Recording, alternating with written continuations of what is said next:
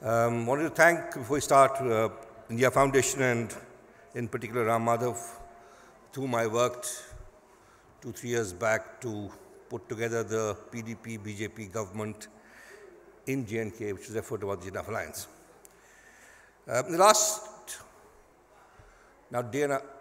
almost a day, we've been listening to a variety of views, and somewhere the issue of ethnicity, identity, nationalism is cropping up. And in fact, this is something that one has been working around in J&K and to formulate some form of an acceptable resolution of what's been an enduring problem. If there's one big issue which has faced the Indian leadership right from 1950, which has endured till today, it is the issue in J&K. And as Prasanna said while he was talking to the Chief Minister, that if there is one place where the instinct of leadership can be displayed, it is J&K. So I'd start with that and then try and see if I can make some abstractions about the issue of leadership in 21st century. So broadly, I kind of speak about the leadership in crisis, some thoughts on J&K. And I'll pick up from where the Chief Minister of J&K, Mehbooba Mufti, left yesterday with saying that the idea of India is incomplete without the idea of Kashmir. While that indeed is so, but if you were to look at the larger civil society of India, not just today, but from 47 onwards or 51 onwards, Kashmir has and continues to be a dissenting idea in the larger consciousness of the civil society of India. Now, you can take one track and say, well, what this fundamentally means is that the idea of India is incomplete without dissent, but that's not what I mean here. The idea of having a state, a sovereign within a sovereign, is something that has evoked a lot of responses, some derogatory, some disparaging, some dangerous. And as I said, it's a dissenting idea. Now, if you look at what it was when it started off in 1951, briefly, very briefly, I'll give you a sense of it, because I think some bit of history has to inform our judgments and our effort to resolve these issues today. A separate constitution, a prime minister, this is 1951, a president, a national flag, residuary powers, separate state subjects, no jurisdiction of Supreme Court, all control over taxes. So within a sovereign, and how we have reached today is vastly different from it. But it doesn't matter what I think of it or what the Chief Minister of J&K thinks about it in terms of the idea, but as long as the civil society of India thinks of it as a dissenting idea, we'll have problems in conceptualizing the whole thing.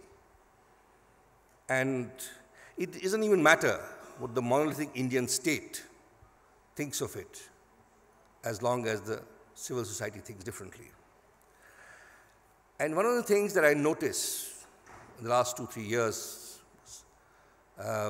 having been in politics only about 2.5-3 years in J&K, is that there's a fundamental belief, and it got somewhere concretized in the last day that I've been here, is that there's a general belief that there's a misalignment between what the civil society believes and what the state does in terms of policies, the Indian state, as it were. And currently we are redefining this. The whole effort underway is to align the beliefs, the ideologies of the civil society and the policies of the state. And this is obviously happening through a very democratic process of elections and empowerments and so on and so forth. And I'll come to our experiment, which will redefine this whole thing a little later. But before that, I'd like to go into how leadership, crisis emerged in J&K and how it's been a failure of leadership. If you go back to 1951, and Nehru handled it with a lot of romance, a lot of emotion, without taking on board either the state, and when I mean the state, I really here mean the government of India, and or the civil society. The result was that the 1951 Accord, the very famous Delhi Accord of 1951, collapsed within a year and a half, resulting in the arrest of the architect of that accord, which was Sheikh Abdullah. First effort, first policy, first leadership instinct displayed. For the next 25 years, there was no leadership displayed, nothing. There was no local leadership. It was all without reference to any leadership. Somewhere, yesterday, just a diversion, somebody asked, what would have happened if Sardar Patel and not Nehru would have handled it? It would have been pretty much the same. One can cook up various scenarios. And one of my favorite ones is, what would have been the economic policy of India had Rajaji been there and not Nehru? It would have been a vastly different thing. But those really are, kind of conjectures. And what Patel did, even as he was Home Minister, was to refuse to accept the Prime Ministership of J&K, and the Ministry of Home Affairs that time, it was called Ministry of States, used to send letters to J&K government as the Chief Minister of J&K, not Prime Minister of J&K. Be that as may, for 25 years next, it was without reference to leadership, resulting in a lot of discontent brewing up in the state of J&K, from 53 to 75. And these were all what normally get known as puppet regimes, re-elections. We had all kinds of people from J&K who ran the state, and that process, a lot of integration happens. Then comes 75, and Mrs. Gandhi seeks to legitimize all of it through another accord, which is the Indira Abdullah Accord. It happens in 75. Again, same style, same leadership style, and the 75 Accord ends the same way as the 53 Accord ends. The assembly is dismissed and elections are called for. This is the 1975. Only about for a year and a half it lasts. We go down further, and again 1983, another landmark in our history. It again is treated in a certain personalized family manner, and an alliance is drawn up between Farooq Abdullah and Rajiv Gandhi, famously known as the Rajiv-Farooq Accord of 1983. It also ends up in dismissal of Farooq Abdullah soon thereafter. And the only thing here is, two things are very important. One, the accord happens, and within a year, either the government is dismissed or the guy is sacked, whichever way. And in all three accords and all, neither the civil society of India is on board, nor the civil society elsewhere, or the government is on board. It's purely done at very personal levels. And it's here I want to now bring in the experiment that is underway, which is 2015. Mufti Muhammad Saeed comes in, and an election is fought. By then, the BJP has an overwhelming mandate at the national level.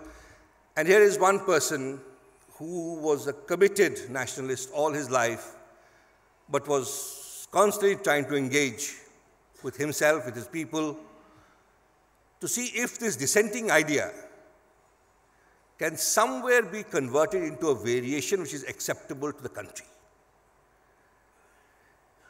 And after being for politics for 60 years, he sets up a thing to resolve, to make it acceptable, and for anybody in J&K, for political parties also, the resistance to the idea of Kashmir as it was in 51, the dissenting idea as I call it, was the BJP. So he takes on a what I think is an extremely bold decision. The PDP was known as a soft separatist party. Huge mandate in the valley.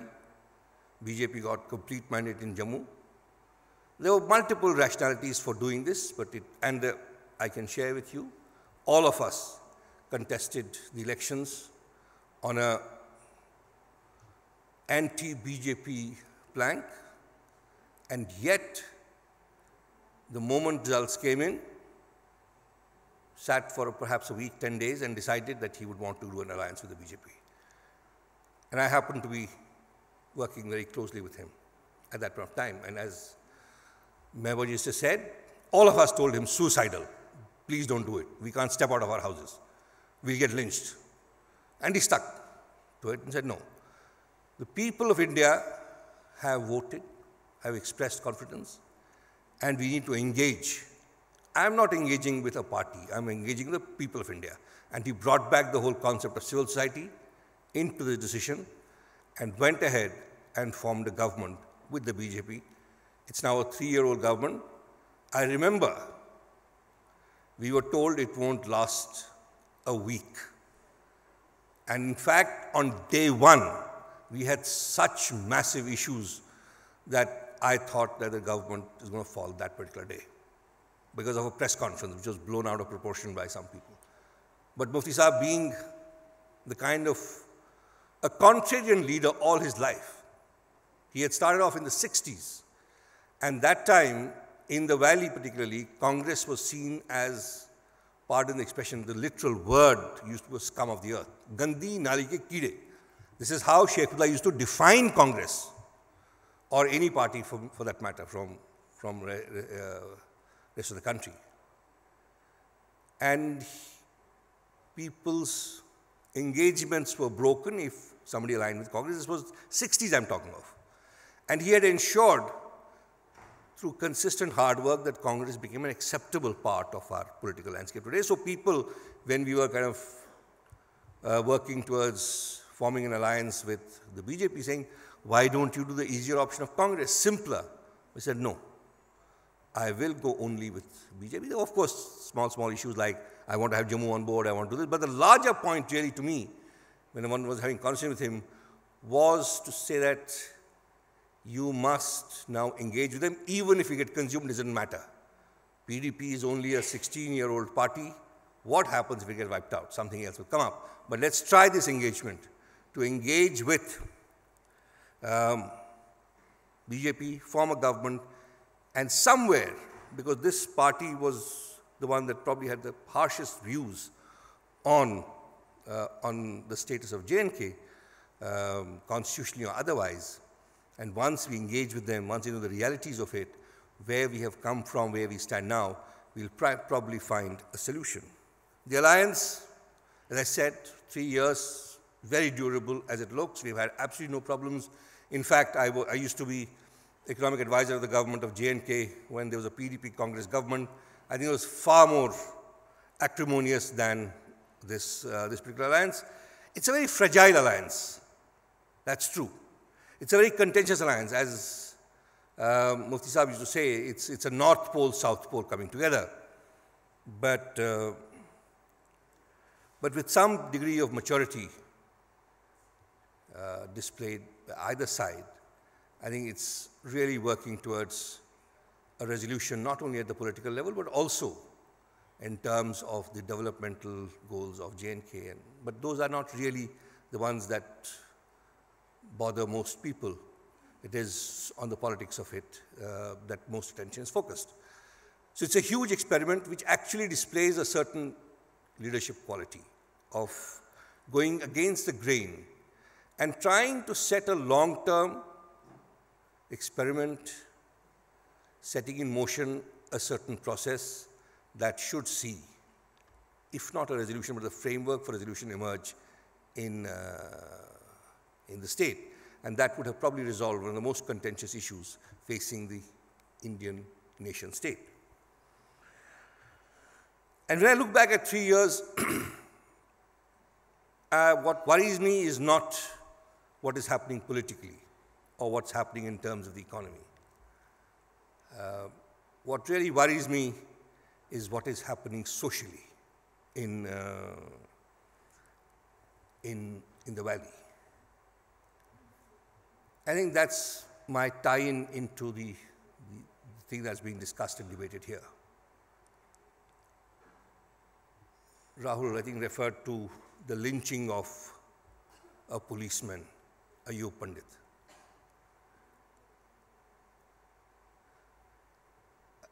I'll tell you a story of what happened, and I'll tell you where the limits of my tolerance reach.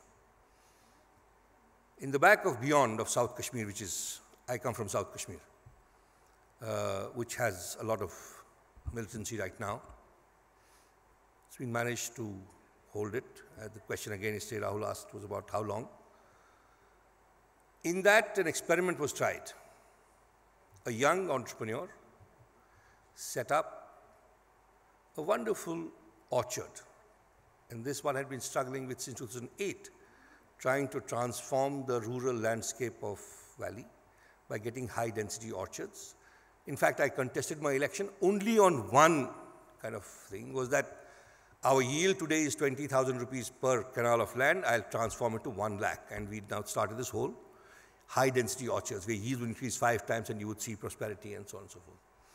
A young boy would come back from US, set up an orchard, and in 3 years' time, it was like a model orchard, beautiful. I never went there. I was a part of the whole process, but I never went there. At some point, the chief minister went, Mufti Sahib, and it got a bit of profile.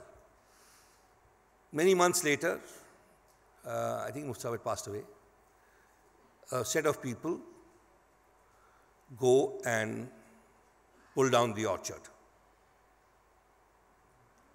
Now, I find this acceptable.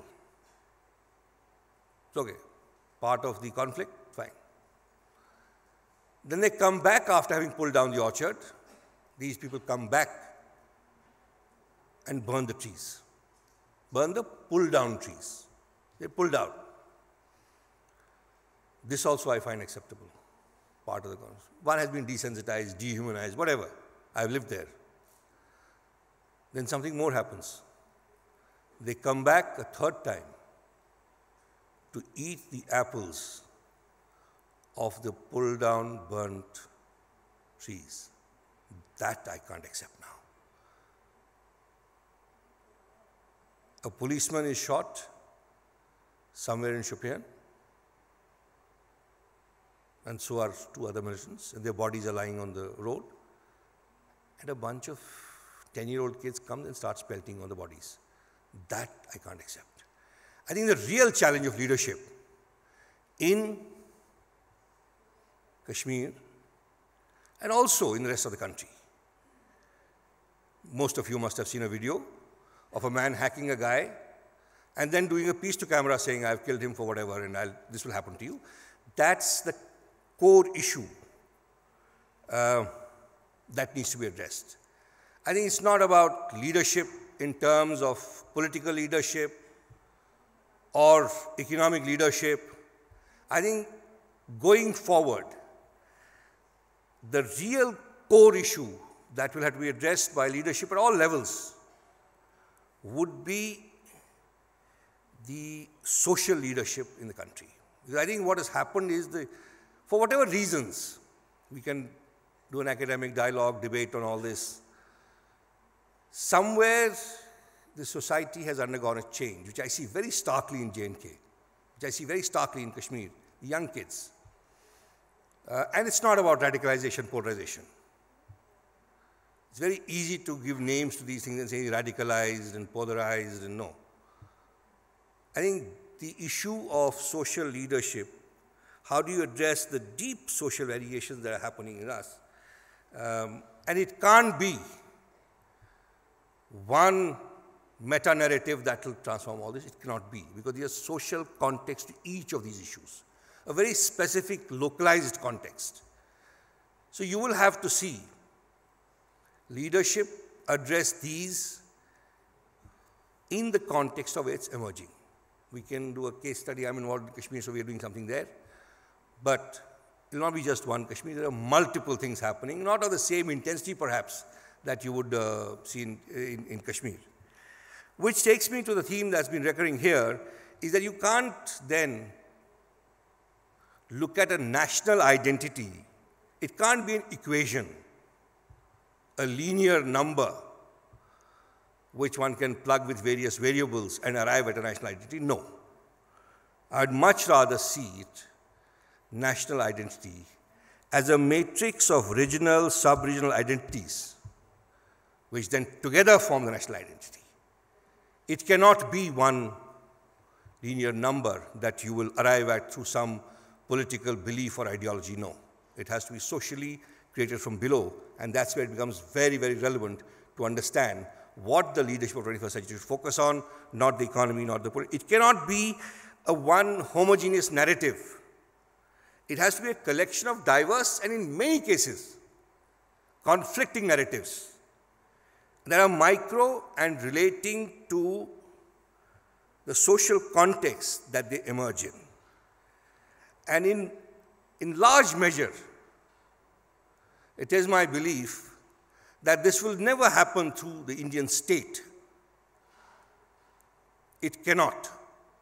It has to happen through the Indian civil society. A much larger role has to be played by the Indian civil society, no matter what issue there is. I can tell you reams on about how it is the civil society of India that is disengaged from the civil society of Kashmir. The rest of the country, socially, and it's so pervasive in a non-political field like academics. I'm sure only a few of you probably know that J&K carried out the most radical land reforms in the world under a non-communist regime, non-compensatory. Not one academic from the country has written on it. We have written tomes on Kerala, tomes on West Bengal, which were much less radical than J&K.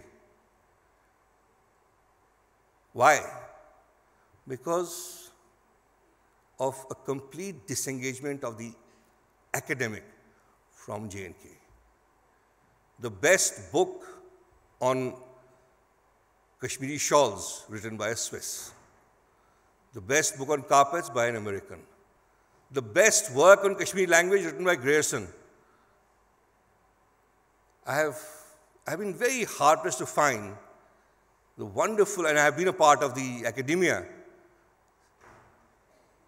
except D.D. Kosambi's one paper on feudalism, I find very little work on it. Even in panchayats, finest and earliest system of panchayats done out of J&K doesn't even get recognized. In fact, yesterday I was talking to somebody that even the data is not acceptable now. So the disengagement is not at the level of the government. And this is true for other issues as well. So the thing I want to kind of sum up with is that it's not about leadership in a political sense. One, the role really has to be redefined in terms of the civil society's role and the leadership within the civil society. Perhaps one point that Rajiv made in terms of the institutions. And these institutions can't be restricted to the space of government. These institutions have to be strengthened in the civil society, and that is what would transform this country, and that is what I think would be the only thing that leadership in 21st century needs to work out. Thank you very much.